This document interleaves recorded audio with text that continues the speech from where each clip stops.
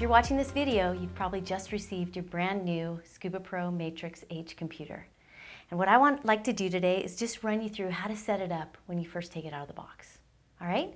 So we're going to take off this little scratch guard and we'll go forward from there. So first I want to show you how these buttons work. This computer turns on by either pushing either one of these buttons down and holding it, or you just jump in the water and it turns on. So what we're going to do is we're going to go through the functions and have a look at the screen as we do that. So I'm going to hit the right button, push and hold, and activate it. So now you can see that we've got date and time and the Scubapro name scrolling on the bottom.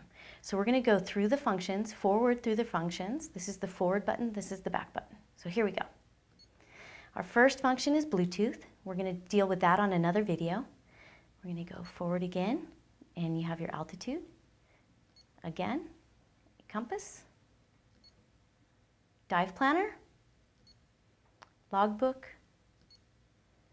and the time, and then the watch. So now we're back all the way at the home screen with the date and the time.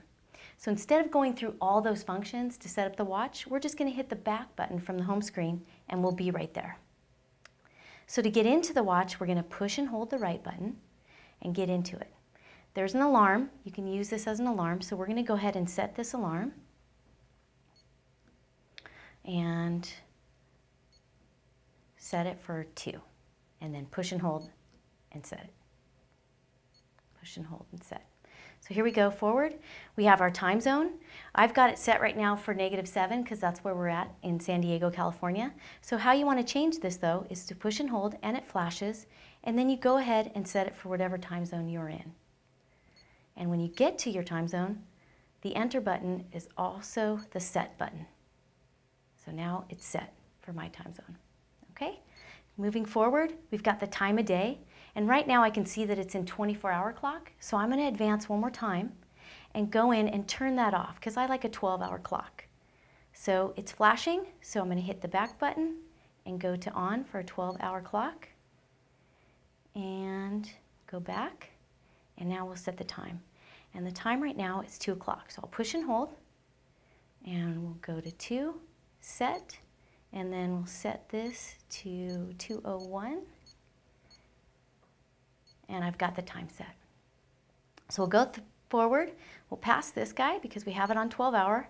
And the date. And today's date is April 6th. So I'll push and hold this. The date will flash. I'll advance it to April.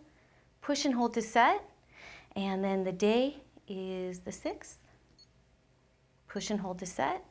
And it's 2017, so we'll push and hold to set that. And we're done with that.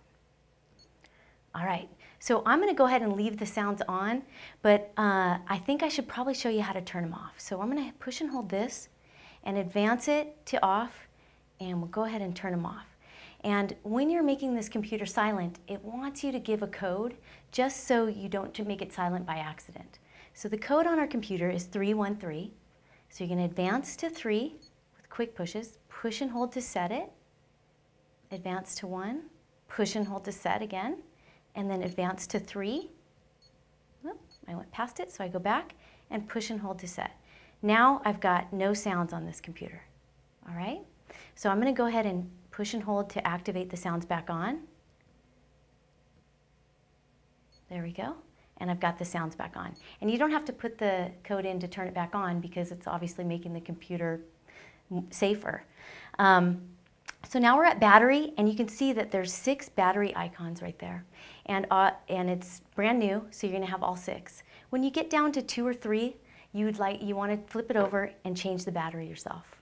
You can undo this with a quarter out of your pocket and replace it with a 2450 battery. Okay, and then we're going to go forward again. Wait, we're going to go back home, and that's how you want to set it up. I've got it set for the date and time. And if you have any questions about how to set up your new Matrix H computer, please go to scubapro.com and enjoy diving. Thank you.